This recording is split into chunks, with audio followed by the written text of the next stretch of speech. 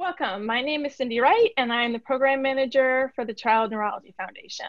Today's talk is part of an ongoing series on emerging issues that are facing families and children with neurologic conditions during COVID-19. These sessions bring together health professionals and families to have candid conversations and provide their expert advice to the child neurology community. Today, we're discussing management of disruptive and harmful behaviors with Shelly Meitzler and Dr. Nathan Call. Welcome, and thanks for joining me today. To start off, can you please introduce yourself? Hi, my name is Shelly Meitzler. I am the Community Programs Manager East at the Tuberous Sclerosis Alliance. I am also a parent with 3 children. 2 of my 3 children are living with tuberous sclerosis complex. So I have firsthand experience with some of the disruptive, harmful behaviors that we are currently experiencing as a family through COVID-19 and some of the challenges that we currently face. And I'm Nate Call. I'm the Clinical Director at the Marcus Autism Center, and I'm an Associate Professor in the Emory University School of Medicine in the Department of Pediatrics. Well, thank you very much, Dr. Call. We appreciate your time today. So I wanted to just talk some of the issues around the pandemic, loss of routine, few, if any, resources, fear and anxiety about COVID-19 and how it could impact our families, regression of skills previously mastered. So I'm sure you're hearing some of those similar challenges in your center. So how are your staff managing these situations with families? Yeah, so I think, it's almost become a cliche to say that these are unprecedented times, and that's really true. And that means that we've really had to rethink a lot of how we work with kids and families. One of the big things that we're doing that I think a lot of centers are doing right now is focusing on telehealth. At our center, we've been doing telehealth for about 5 or 6 years, and so we had some practices already underway and some good ideas about how to work with kids and families, even if they are not able to come to our facility the way that they have in the past. And so we're doing everything we can to continue to sustain the services that we were providing before, but more than anything, just reach out and stay in touch with our families. A big part of that is just check-in calls, for example, to see how some of them are doing and making sure that there aren't issues. Because one of the biggest things that we want to be careful about right now is keeping our kids and our families out of the emergency department, really, right? That's kind of the worst place to be right now if you're not already sick, because that's where a lot of the illness is located. And so anything we can do to try to make that difference is something that we're undertaking right now. So when children start to regress or they have these new exaggerated behaviors, and of course this is, I think, where a lot of families are seeing this, we're out of our routine, they're not seeing the familiar people that they're used to. So I sometimes find going back to the basics is important and essential to get through a day, but I realize that we have so many things running through our heads that sometimes we forget what some of those basic tools are. So could you kind of refresh us and go through what some basic behavioral management tools families could be using right now? Yeah, so I think that you mentioned routines, which I think is a really important thing to try to establish. And obviously there's massive disruptions to the routines of the kids and families that we're seeing. And that can really create a lot of stress and anxiety. It can be a real challenge for some of the kids who are very fixated on some of their routines. Hopefully by now, most of us have been living in this set of circumstances for a week or 3 and are at least kind of getting our groove in terms of what daily life looks like. That doesn't necessarily mean that that's going to be the case for all of the kids that we take care of.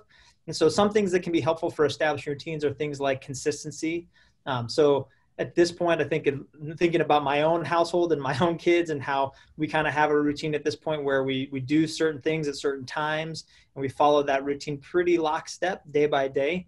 And then make sure that we're using, in some cases, even especially when starting a new routine, being able to be very, very consistent and use things like the same terms each time. So, if we're going to add something to the kids' routine, if we're going to do like video school or something like that. We call it school, even though it may be and the same thing every time. We don't call it, well, now it's time to do school, and now it's time to do a chat with the teacher, and now it's time to do, like, Tuesday it's a different name, and Wednesday it's a different name, and Thursday it's something else altogether. Calling it the same thing every time so that the child is learning, all right, when you say this, this is what that means.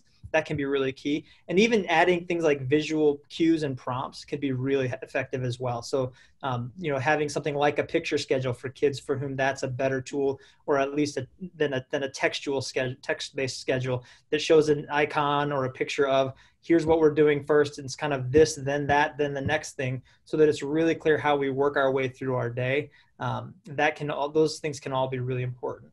In terms of just kind of general principles, when it comes to challenging behavior, these are behaviors that are likely to be cropping up.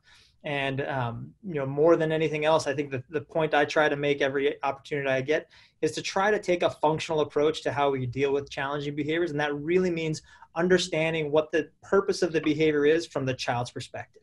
So why is this child doing this? It's not always just because they're upset or they're trying to get a rise out of someone or a reaction. That can be it sometimes.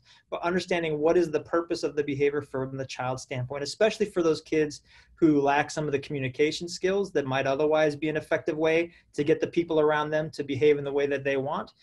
Understanding what the message is behind the behavior, and then understanding how do we either make sure that there's no payoff for problem behavior, but that there is payoff for the appropriate behaviors. So when you're seeing that appropriate response instead, then we're going ahead and reinforcing that. And that sometimes means taking a step back. We do expect to see some regression. And so taking a step back in terms of what expectations we have for some of our kids, so that we are not expecting them to live up to the same standards that maybe they were achieving when they were in school and everything was the way that they were used to, that we may not necessarily require the same amount of homework from them as they were doing before, or the same performance on chores or other tasks or hygiene or self-care skills. That for right now, the point is to kind of get through the day for as long as we can.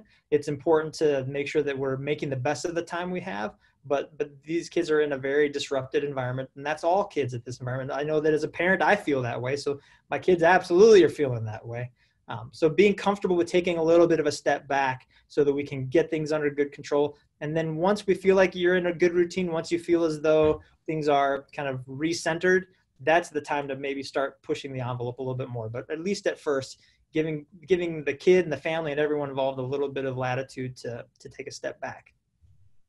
Thank you. I think that's definitely reassuring to hear. As a parent, I certainly have kind of reevaluated, as you talked about, the priorities. And I think really accepting and having that conversation, regression is bound to happen. And it's okay that we accept that at this point, because it is really getting through the day to the best that we can, and giving it our best effort, but knowing that we're all going through some form of regression.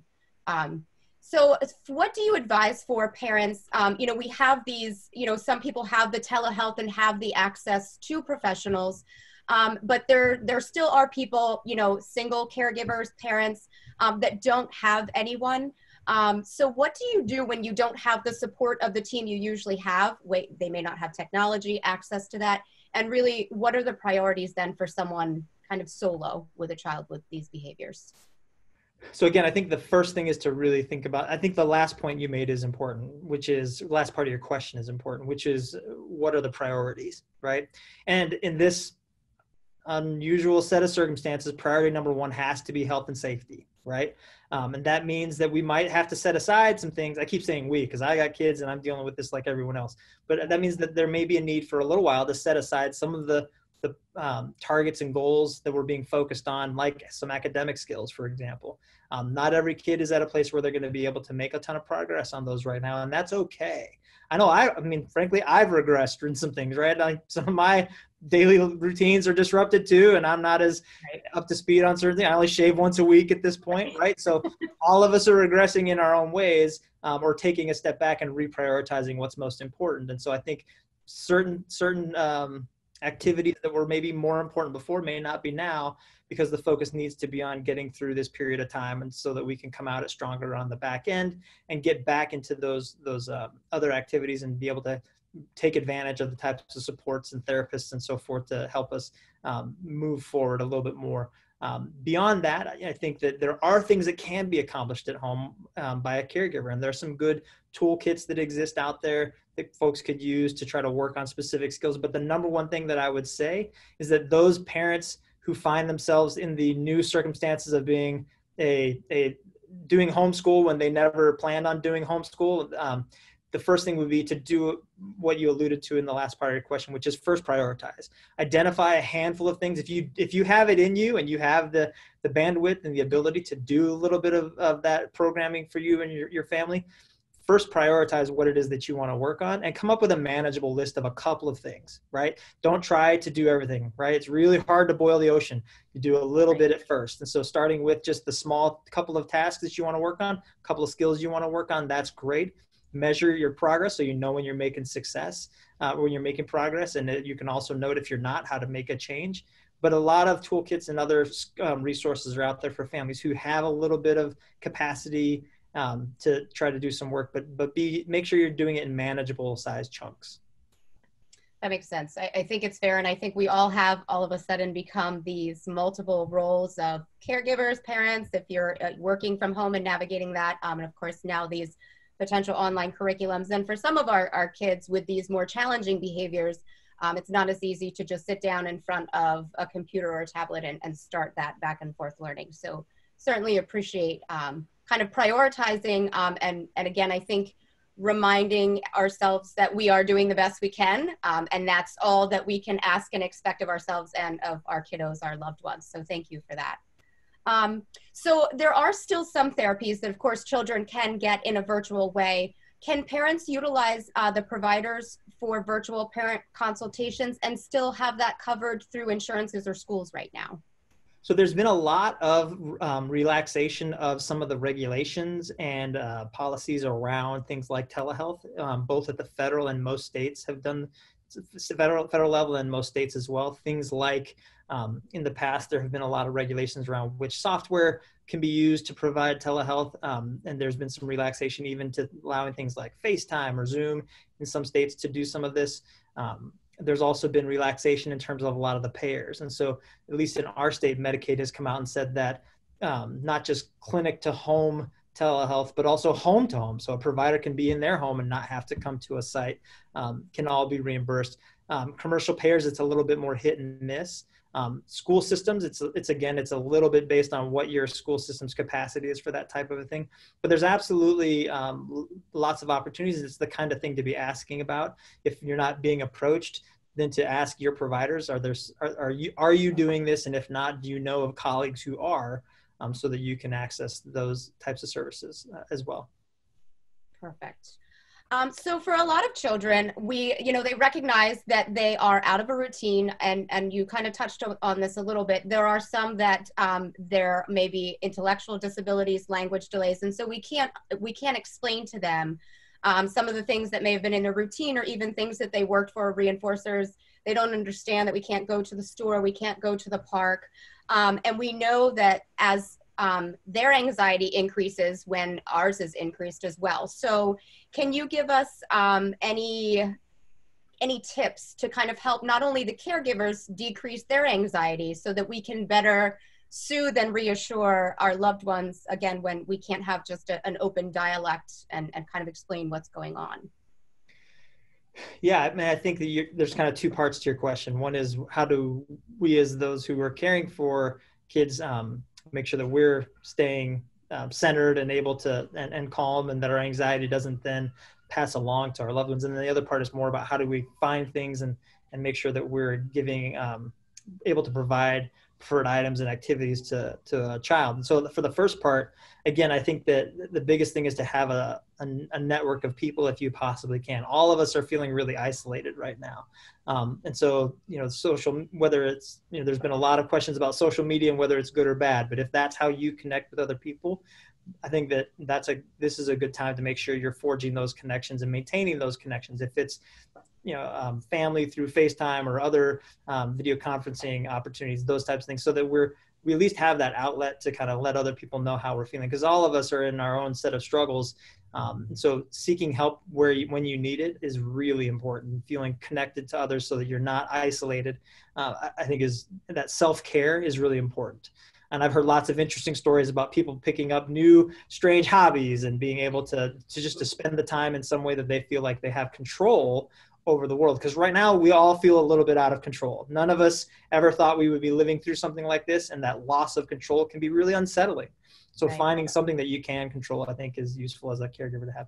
And then with respect to our kids and the kids that we care for, this is again a time where we might have to try new things, and things that maybe were off the table before might be a little more acceptable now, right? My youngest son has had way more screen time than I ever thought I would ever be okay with. But in this situation where I'm working, my wife is working remotely, there's not a lot of other opportunities for him to socialize with other kids. You know what? At the end of the day, is it the worst thing in the world? Probably not, relative to what else could be going on. And so I've relaxed a lot of my prior expectations about what is and is not acceptable, so that we can just get through this next couple of weeks or months. Perfect. Yes, it's certainly been an interesting mix of I've looked and reassessed and made those lists and priorities, and certainly have deemed that screen time is highly preferred. So I'm kind of saving that as one of my last tricks in the bag, because I'm in a state that we have just confirmed, we're closing our school for the rest of the year. So I'm ready to kind of use those things. So for parents, caregivers, we know that we're probably in this, at a minimum for another month. And we touched upon this, many are doing it alone. And I'm a huge proponent for self-care. I, have really made that a focus. I know that I have to be well to provide the care that all of my family needs, whether special needs or not. So some of the challenges for people, I'm fortunate I have a spouse, and so I can take some of that time at the end of the night. But my heart goes out to families that only have one person there. You don't get someone tagging in at the end of the day to help you. So are there suggestions in terms of, if they're linking up with social media and things like that, how can you still get even a couple minutes of self-care if you are the primary caregiver and you can't leave your loved one unattended for an extended period of time? So are there activities or things that we could kind of give them to keep them safe, but still take a breather ourselves? Yeah, I mean, a big part of that is being able to monitor the child and stay safe, right? So that's one of the things that we sometimes think about in our clinic and our services, is that, you can't necessarily leave that child alone, but you do need to just step away for a minute. And so even things like, access to cameras or other technology that allows you to monitor the child, so that you know that the child's okay, you know what they're up to, but you don't necessarily have to be right there all the time. And again, not everybody has access to that. And certainly I've heard that delivery times are delayed and it's hard to get new technology at this time. But sometimes there's pretty simple ways to rig something. So if you have two phones, you FaceTime yourself, you put one in the room and you go in the other, and that way you can just take a bath and sit and soak in the tub for a minute and know that you can see what's going on in the other room. Things like that, I think, can go a long way towards giving families a little bit of opportunity to feel both safe, but also to unplug for just a minute or two. Okay, thank you. So what do you recommend for a child or parent if they test positive for COVID-19 and they need to be quarantined? And so this, I think, it's similar. There's this recurring theme of, so for someone that doesn't have access to anyone else in the home, how can you safely keep you and your child distanced enough but maintain their safety, and all of those concerns that really are a challenge on a daily basis without something like this? Yeah, I mean, so working in a big children's hospital, we've been confronted with a couple of these types of challenging situations, and they're tough, I'll be honest with you. We've had a couple of kids who've been COVID positive and on the autism spectrum or have a developmental disability who've been in the hospital. One child who has a history of eloping, and you can imagine we had a kid who was running out of the isolation room that he's supposed to be in the hospital and going into other parts of the hospital where he's COVID positive, he's exposing other people potentially. Huge problems, right? And so we've had to really think about creative problem solving in each one of these cases, and they are a little bit case by case.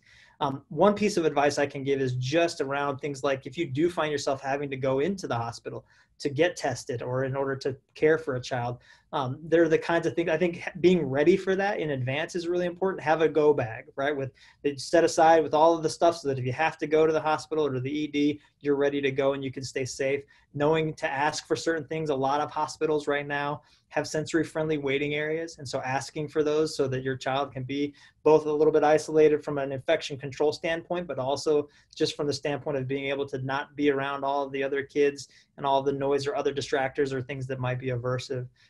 Asking for child life as early as possible. There are a lot of hospitals who have folks who specialize in making time in the hospital more accommodating to kids and kids in general, but kids with disabilities in particular. And so they will oftentimes have a different kind of access to things like iPads and preferred items and be able to tailor your child's environment and experience a little bit more to what they need than what might be the norm for most kids who come through those types of settings.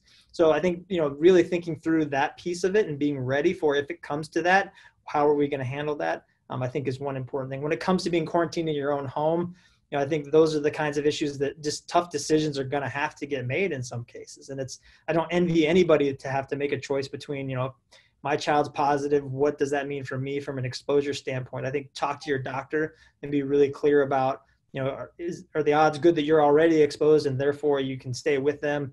Just really getting a good sense. And I'm not that medical professional who can give that kind of advice. But there just really are some unbelievable circumstances that are coming up for a lot of our families that they're going through. It just gives me all the more respect than I already had for a lot of them.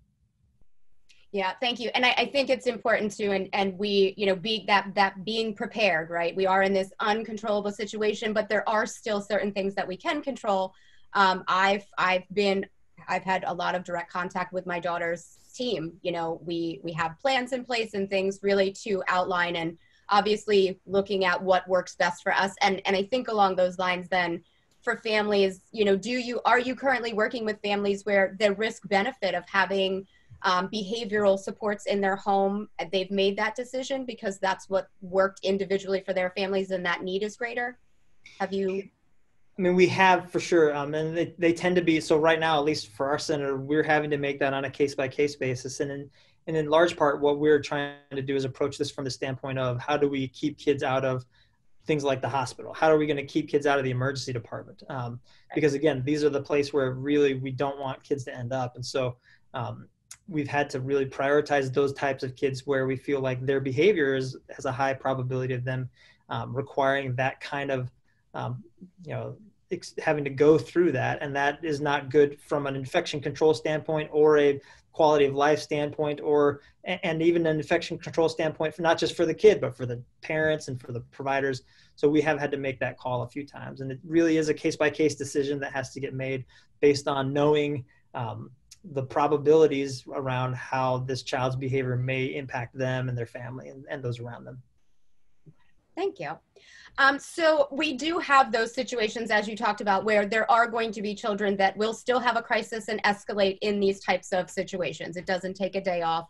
So for families, if their child becomes a threat to themselves or others, who should they call? What should they kind of be the protocol of those next steps to reach out for assistance? So ultimately, one can always call emergency responders. That they are still on the front lines and they are still there to respond. I think it is something that many people are very hesitant to do with good reason, because I think a lot of us have heard stories, or in some cases just outright experienced first responders who don't necessarily understand folks with developmental disabilities, folks who or kids who maybe react differently to something like a stranger approaching them. And so that's something that many families are really hesitant to do with good cause. And so that's one of those things that is kind of the last line for a lot of folks. Beyond that, different states tend to differ. And so, in Georgia, where I live, for example, there's a crisis line that people can call and get someone from the Department of Behavioral Health and Developmental Disabilities to do a crisis assessment and see if there are services or if they can provide a response that's not going to be as timely as someone like a first responder, but that can still be accessible hopefully within 24 hours. And so it really varies state by state. But at the end of the day, if someone's really at risk of harm, those first responders really are the last line of defense, and and so if you do end up finding yourself that you're in a situation where you have to make that call, trying to provide as much information up front is really key, so that folks know what they're walking into, and if there's a way to help them understand how to best respond to your child and how to best approach them and help de-escalate, that really is key. It's a little tough at this time, but there are some good programs that are out there for training first responders. And if you are in a community where they're open to that kind of thing, I think being able to provide that type of training to first responders so they know a little bit more about how to work with individuals with developmental disabilities. This may not be the time for that. In hindsight, of course, 2020, we all wish we would have done something like that a long time ago. But it's something to definitely consider going forward. Thank you. Yeah, I think it's definitely, there's some learning opportunities even in the future. We certainly never really expected to be in a situation like this, but I do think we can always learn something from it, and it can certainly add additional tools to our tool bags and prepare us, unfortunately, if this were ever to become something that we're faced with again. Thank you. As a parent, first and foremost, there are days where, we just want to get through the day, and, we want to do what's best for our families, but safety is first. And, keeping them safe is obviously, and I think, just reminding us it's okay, that there's going to be regression, that we're going to do the best we can. We're all in this together, and we will get through it. So thank you. Is there any other advice or anything else that I didn't touch upon that you think would be beneficial to share? I mean, not so much advice. It's the last thing you said, which is, it's hard to feel like we're all in this together when folks are feeling as isolated as they might feel right now. But just remembering that there are other folks who are dealing with this. And even in the best of times, it can sometimes feel like, you're the only person who's going through this. You're the only person who's, and as someone who works with lots of families who feel like they're the only ones going through this, I can say that you're not. And so that's where I think groups like this, who are able to bring families together, who are all going through the same sets of challenges. Of course, the specifics are unique, but the overall experience can oftentimes be pretty similar. And so I'm so grateful for organizations like yours that can bring families together so that they don't feel isolated and they don't feel like they're the only ones. And so that's why I'm so proud to have an opportunity to work with you guys to help families hopefully feel a little less alone in this time when we all feel a little bit alone. Yeah, I agree. Well, thank you. We are so grateful for your time and dedication as well. This has been extremely helpful, and I know families will use this as a resource, something to go back to reassure themselves, to calm themselves and say, I can get through this. I'm not alone. So thank you so much for your time. We're so grateful for you. Thank you. Shelly and Nate, thank you so much for taking the time to discuss disruptive and harmful behaviors with us. Your expertise is truly helpful to the child neurology community. And for our viewers, if you need additional resources or would like to see other Child Neurology Foundation original content, we encourage you to visit our COVID-19 resource page at www.childneurologyfoundation.org/COVID-19. Together, we will get through this, and together, we are all child neurology. Thank you.